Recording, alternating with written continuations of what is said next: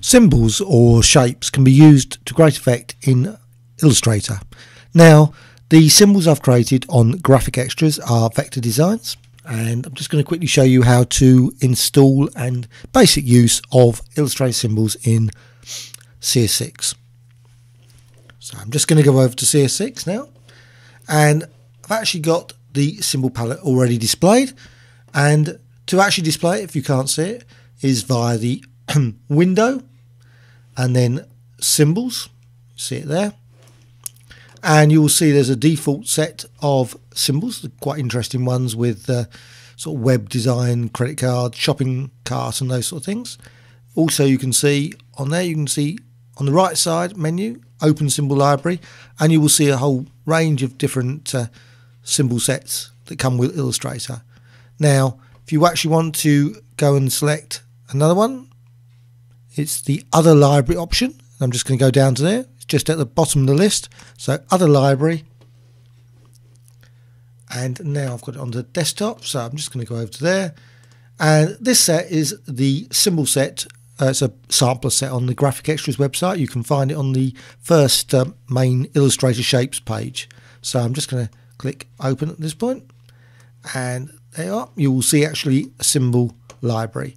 Now the symbols can't be edited at this point in this library. You have to actually add them to the document symbols library. So I'm just going to quickly select one or two. So I'm just going to select that one. You can just click them, or you can just obviously use them. I'm just going to select a few of them there. Right. So now I've created them. Actually put them over there. I can actually edit the symbols if I wish.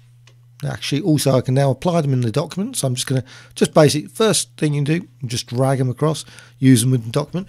They're vector designs, so they can be any size. So just that sort of size. You can just resize it if you wish. Of course, you can convert them into standard paths if you wish as well. So you just go to Object and Expand, or you can use the break link. That's another option. Break link to symbol. So if that's what you want to do. Right, at this point, of course, you can also replace symbols. So you can use this, say, this basic symbol all the way through the document. So I'm going to create a few. So I'm just going to create a couple of instances. So just do that. And now I can say replace. So I'm just going to select that one. Now, only replaces that one. Of course, I'm just going to go back now. Undo replace. I'm just going to select those, all three, and now I can do the replace, and obviously I can now select, and it will actually default to the size. So it's obviously that was a larger design, so those were smaller designs that actually fit to the same size as before, obviously depending on the actual symbol itself. Right, so that's a basic use of symbols. Now if you want to actually apply them more like a brush, you can actually do that by going over to the symbol sprayer tool, and that can be found in the toolbox, and there's a selection of tools that come with it. Symbol sprayer is the sort of main one, so I'm just going to quickly apply the current selected symbol. I'm just going to select that one, and you can just apply it as a brush stroke just across, fills the document, and then you can modify the actual symbols just simply by changing the scruncher, sizer, spinner, so it just turns it, stains with the colour and all those sort of things.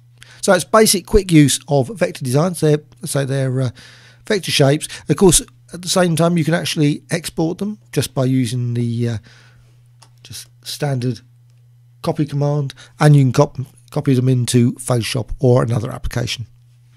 Or, of course, you can just use the file export command and just save them as PNG file or TIFF, etc.